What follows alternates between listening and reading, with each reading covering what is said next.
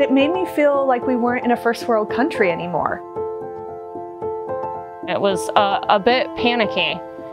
I can go without a meal and my husband can go without a meal, and as adults we understand. But my 4-year-old doesn't understand that. I just thought, well, that's crazy. How could meat, when we see it everywhere around us, be unavailable? I couldn't find things like flour, baking soda, yeast, Sweet potatoes, green chilies, meats and vegetables, mac and cheese. It was watching everything disappear off the shelves. Your biggest fear is everyone's going to go hungry.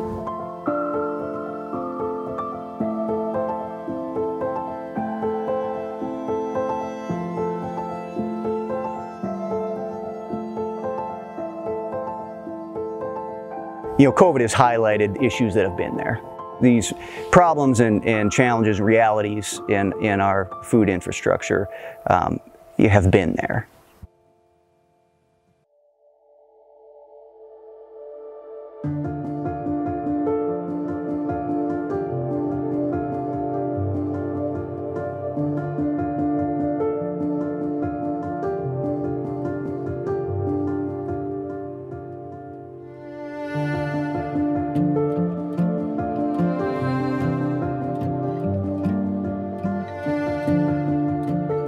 I was very surprised at the things that weren't in the grocery store. I noticed that there was a lack of a lot of different options and varieties.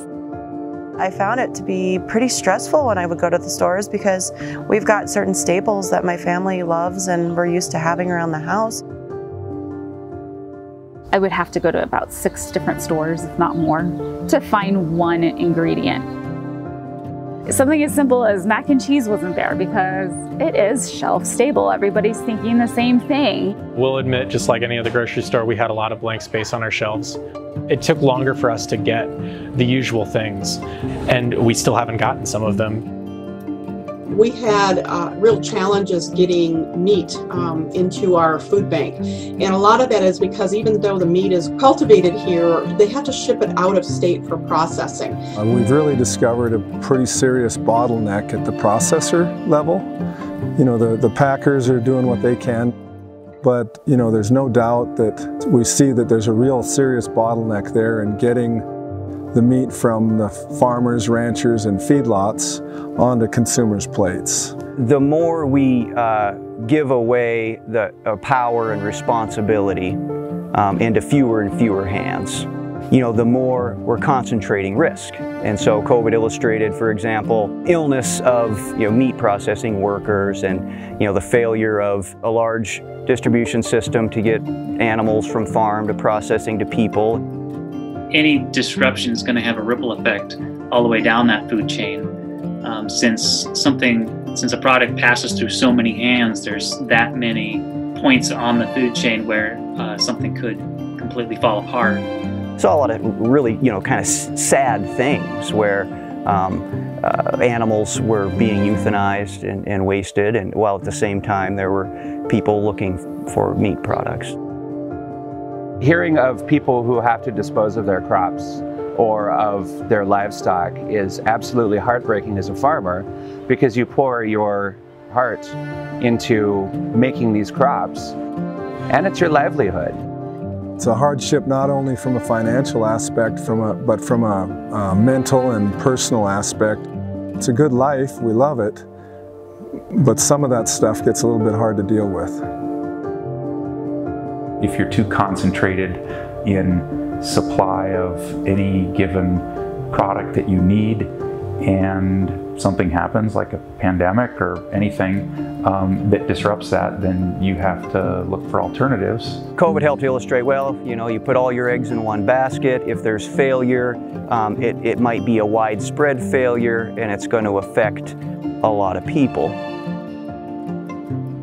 It puts us in a position of vulnerability. A community that cannot feed its people is at the mercy of whoever can.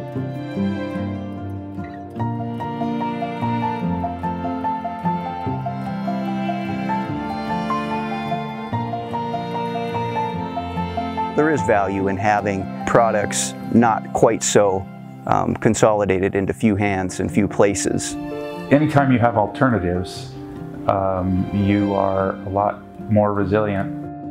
If I were to embody 2J's mentality towards shortening the supply chain, I think it would be to diversifying the ways that we get our food. I think a key to the whole production bottleneck is being able to process beef locally. Shortening the food chain would ensure that foods that are local to us are more available as they should be. I think when the supply chain is shorter, you get fresher food, you get more local food, you're helping your local communities and your state. The thing that I really like about having a short supply chain is that all of the money is kept locally. We have been part of a phenomenon where there are people that are starting farms. You know, it is satisfying to have that direct relationship with the people who eat what you grow. It's a way to ensure that our community can keep afloat through difficult times. If there's a sea change there and everybody is participating in that local supply chain, then it's a level playing field and the economy and prices and that sort of thing adjust. We should demand and accept the responsibility of paying closer attention and to engaging more in how we as citizens create and operate economies, and maybe particularly with food.